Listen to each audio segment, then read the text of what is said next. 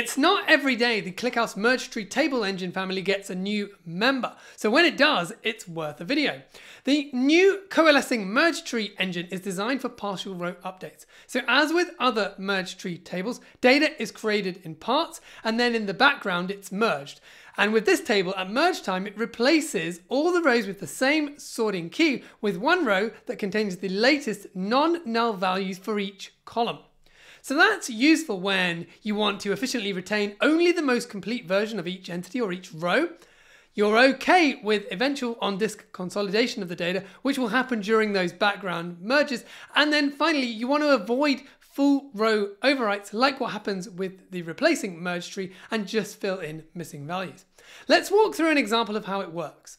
So imagine we're capturing telemetry data about an electric car.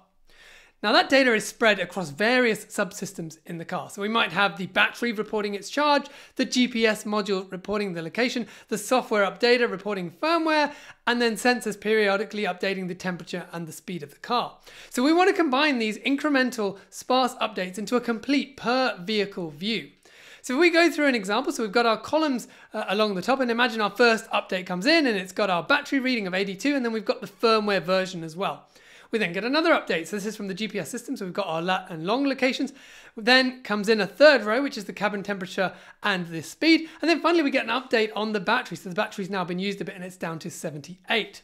And what we want to see is when we query this particular vehicle, we want to see the latest version of all those. So for lat and long, there's only one value. For firmware, one value. For cabin temperature and speed, only one value. But then battery, we want it to take the latest value, which is 78. So let's have a look at how to do that in ClickHouse. So we've got this query here that's going to create a table called electric vehicle state. So we've got all those fields that we saw on the previous diagram, and then we've got an extra one called last update. So that's going to capture the time that the row was updated.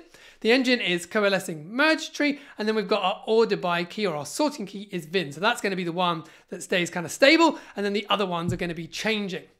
So imagine we get our first inserts. This is for the initial battery and firmware readings, and then you can see we've got null for all the other values, and remember the VIN needs to be there every time. Now if we do a select star from electric vehicle state, sorting by the last update, we get back that individual row. So we can see we've got the VIN, we've got the battery, lat, long or null, firmware is there, cabin temperature and speed are null.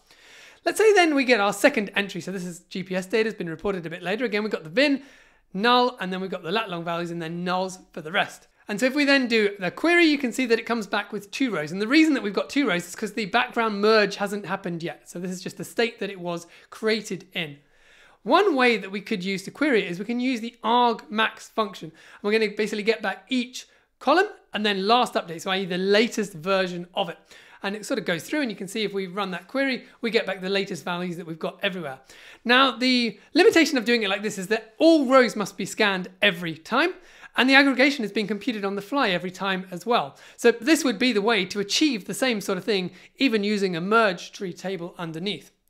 An alternative way to do it is we can do select star from electric vehicle state and use the final clause instead. And what that does is it applies the merge logic in memory, but not on the disk. And you see now we get back just one row with the latest non-null value for each.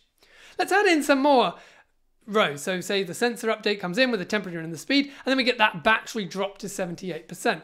This time when we query that electric vehicle state table without any final in there, you can see we've got 4 rows. Again, the merge hasn't happened yet. And if we then add in the final, you can see all the fields are filled in now. If you want to see what happens when the merge actually happens, we can do optimize table and then the table name. And then we can actually write a query directly against the table without that final clause, and it gets back just the completed row with the latest non-null values for each one. So hopefully you're going to find some good uses for this new table engine. If you want to learn about the replacing merge tree engine that we mentioned earlier, check out this video next.